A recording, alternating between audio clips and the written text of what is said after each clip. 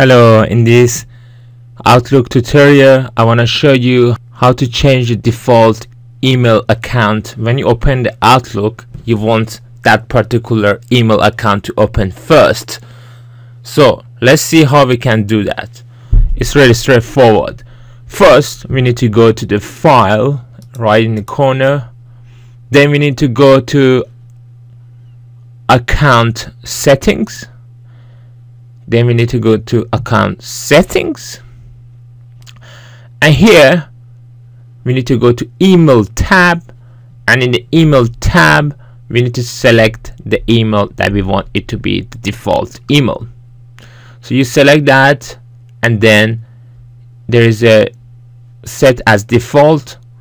You click on that, and then that email becomes the default email, and the next time when you open your Outlook, it should open that email. So now you can close it and it's all set. I have a lot of tutorials on Outlook. Please don't forget to watch my playlist of tutorials on Outlook, and please also don't forget to subscribe. I hope to see you in my next video. Thanks for watching. Bye bye.